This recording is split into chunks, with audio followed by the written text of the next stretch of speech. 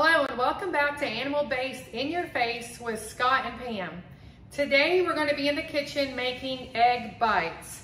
A lot of people like to make the bigger egg muffins, but today we're going to make egg bites that are perfect for a grab and go, snack, or meal.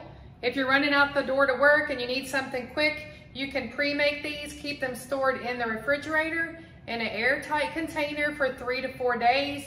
They also freeze great and reheat. So let's get our ingredients together and then we can start cooking. Before we go over the ingredients for this recipe, let's go over the few things that you're going to need to make this. First off, you're going to need a food processor or a blender. Either's fine, they both work the same. We actually have a blender that has a pour spout on it, that's nice. But for this recipe, I want to use my food processor because it has a pour spout and it's easier to control to put them in these little bitty muffin tins. You can choose either muffin tin for this recipe. I'm going to be using the mini ones just because they're small. They're great for bite size. You can add them to any meal. You can add protein. You can eat a carnivore waffle and have a few on the side. You can also use the big muffin tin if you prefer. So either is fine. Now let's go over to our ingredients for today. You're going to need 6 pasture-raised eggs. We use the pasture-raised. If you don't, that's okay. You're going to need a 1/2 cup of cottage cheese. Now we use the Daisy because it has clean ingredients. You'll need a 1/2 cup of shredded cheese. We only use the block cheese that we shred ourselves because it has clean ingredients and it leaves all the bad ones out. So I have shredded a 1/2 cup of mild cheddar. You can absolutely use Swiss or Gouda, smoked Gouda, any kind of cheese you love. You can change them up, mix them, however you want to do it. You're going to need a 1/2 teaspoon of salt and a 1/2 teaspoon of pepper. I already have mine mixed. And then you're going to need a protein of your choice if you are adding an additional protein. I do have homemade sausage, but I'm not using it today. If I were, it would need to be pre-cooked to make these. But this recipe is on our YouTube channel, and it is very, very good.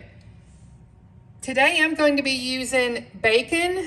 We actually deep fry our bacon and use the Dr. Ken Berry method. We cook it in a pot on the stove. You can also find that recipe on our YouTube channel. So today, I went ahead and I cut up a lot of bacon and it's pre-cooked and crispy. So whatever protein you want is great. You could even do chicken, turkey, anything that you like. Now let's get to mixing these ingredients so we can start making our egg bites. Okay, let's start mixing our ingredients. If you're using a food processor like me, you want to use your processing blade. Now mine comes with 2 different sizes because I have 2 different cups. So I'm using my big container on the bottom and I'm putting the large processing blade in there.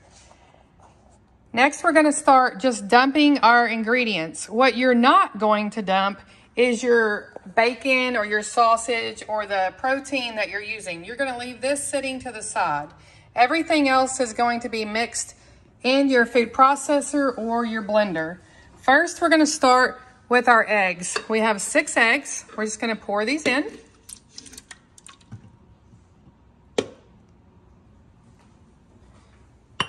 Next, we're going to dump in our 1/2 cup of cottage cheese. I don't know how fun this is one-handed. Sometimes my husband's here to help me, but today he's at work. And then you're going to dump in a 1/2 cup of your cheese of your choice. Today I'm using mild cheddar. No cheese left behind is how I look at it.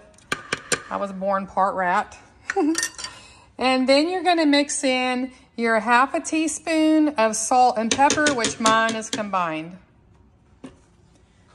Once all your ingredients are in your food processor, except the bacon or the sausage that you're going to use, you can go ahead and put the lid on, and we're going to blend it until it's a smooth texture. Now on my processor, I have a pulse and a start. I'm just gonna push the pulse so I can kind of control how much we're mixing it. Once your cheese and cottage cheese is all whipped up with your eggs and your salt and pepper, and it's really smooth, then you can stop and we'll check it.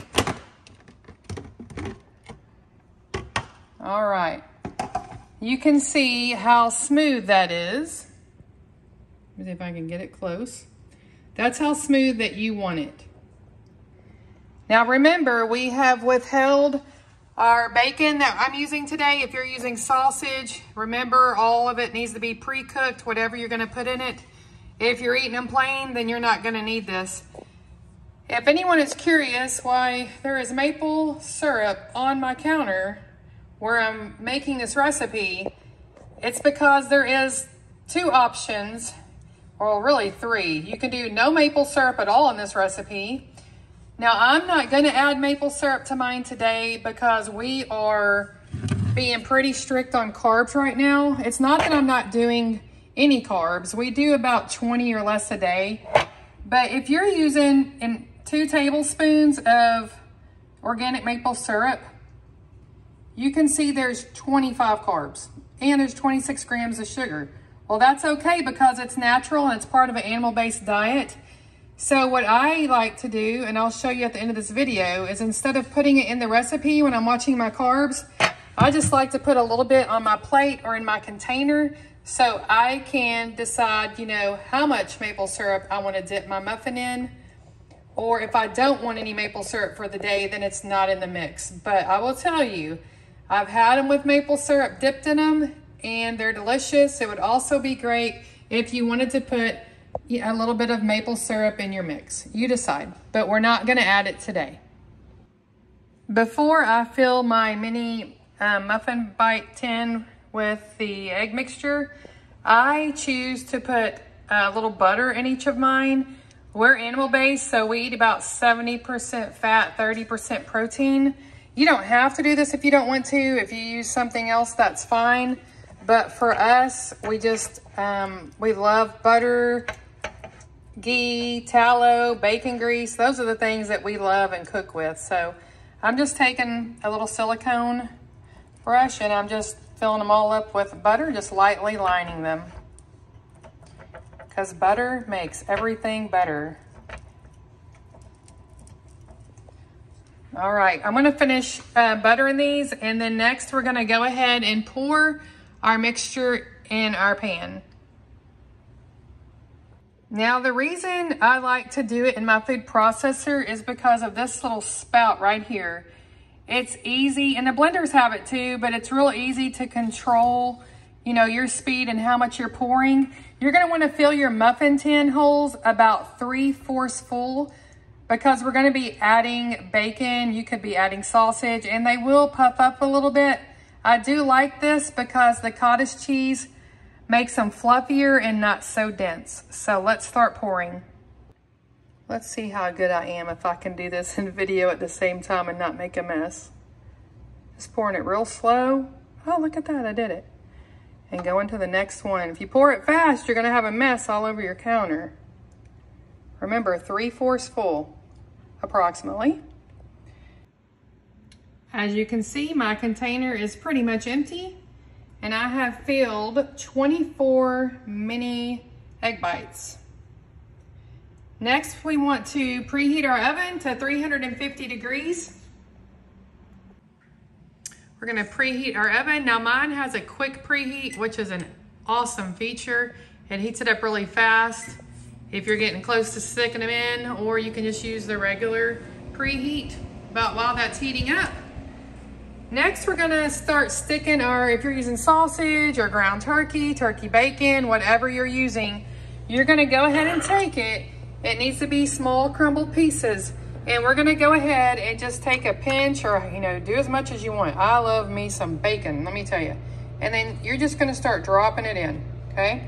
And there's no rule here, just do what you like. And I like a lot, so I'm gonna pile it in there. And then I'm gonna continue on. Now I'm probably gonna leave a few of mine without bacon, just in case I wanna pop some egg bites and have some crunchy bacon on the side or some of my homemade sausage. So let's go ahead and start putting our protein in our egg mixture. Our oven is preheated. I went ahead and added 1/8 of a teaspoon, which isn't much, of maple syrup just because I do love it. I didn't put it on all of them, but I took 1/8 of a teaspoon and I drizzled it across the top of 3. And then I just kept going. Now I didn't do them all. I just did most of them. And then I did some without maple syrup. And then I also left some plain. That way I can just have sausage or bacon on the side. I can put it with carnivore waffles. You can find a lot of recipes on our YouTube channel that I'm talking about, so be sure to check that out. Also, I want to let you know that these do freeze great. They freeze really good if you wrap them in saran wrap tightly. You can do aluminum foil, and then I'd put them in an airtight container or a freezer bag. They will freeze for up to a month. Or you can keep them in your refrigerator, like I mentioned earlier, for 3 to 4 days. They're easy to reheat in the toaster oven, the oven. You can even put them in the microwave, but I would be careful doing that. If you overcook them, they might explode. So you might have a mess. Let's put these in the oven. It's been 10 minutes. They're done. They're getting a nice little brown on them. So I'm gonna go ahead and pull these out of the oven. Now I got my cooling rack out. You don't have to use one of these, but I have them and I use them quite a bit. Let's look at our muffins. The ones that have nothing on them, got a nice little brown going on with them. Here's our bacon ones. Now, some of these have some of that maple syrup. You might be able to see a little bit on some of them, others you can't. I'm gonna let these cool for just a few minutes. While these are cooling off, I went ahead and took one out just to show you. Now they do come down just a little bit as they're cooling. And then when you put them in the fridge, they'll probably shrink a little bit more. But let's cut one open and look at the inside. Here's the inside. Look at all that yummy bacon I put in there. Looks great. Gonna be so good for grab and go breakfast. We have such busy schedules. I did want to say, if you used to eat, or you still eat, the McDonald's McGriddles, oh my gosh, when I used to eat bad fast food, that was one of my favorites. Well, when you put a little bit of that maple syrup in it or on it, or you can even, you could even dip it in maple syrup, it reminds me so much of that, just a healthier option, much healthier.